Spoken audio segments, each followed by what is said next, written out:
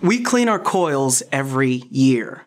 And you're saying that a blue light with invisible UVC rays will clean the coil year-round, improve thermal comfort, and save 10 to 20% of our AC energy costs? Get out of here. The purpose of the evaporator, or cooling coil, is to provide thermal comfort in a building by removing the humidity and heat from the building's air. The cooled and dried air is circulated around the building by a large fan and is then sucked back to the air handler along with the warm and humid byproducts from the people in the building. A percentage of fresh air is then added. This mixed air is passed through the primary filters to remove big dirt particulates. The resulting condensate in the cooling coil is drained away to the sewer. The heat from the building's air is absorbed through the coil fins by a cold liquid, typically chilled water, that is being pumped through the coil. The heat is then transported in the water back to the chiller.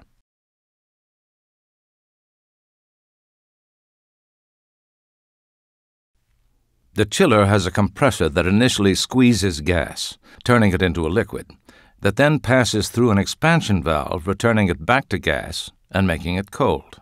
The cold refrigerant gas absorbs the heat being carried in the water coming from the cooling coil. This chilled water is then returned to the coil. There is a separate water circuit that collects and removes the heat absorbed by the compressor's gas, which is then sent to either a condenser coil or cooling tower.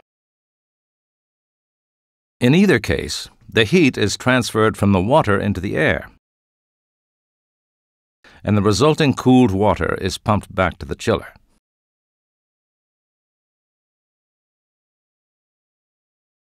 The metal fins of the coil are typically made of aluminum that has a heat transfer efficiency of 200 watts per meter Kelvin, whereas the biofilm that often covers the fins may be 0.2 watts per meter Kelvin, or approximately 1,000 times less efficient.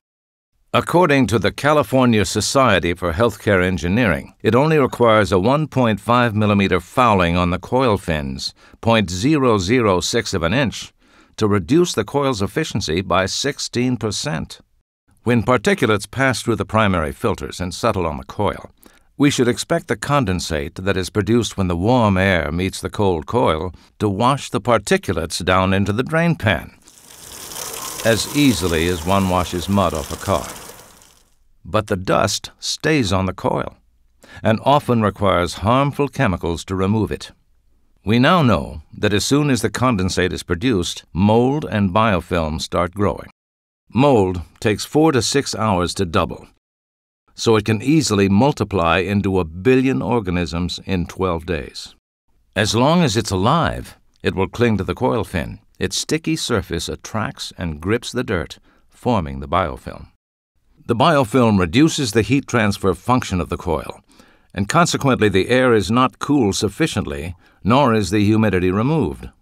To achieve the desired thermal comfort, either the occupants alter the thermostats, or the maintenance department adjusts the chiller set point. In either case, this increases the electrical consumption of the chiller and pumps. In a typical office building, the AC system uses 60% of the building's energy, and of this, the chiller and pumps consume 70%.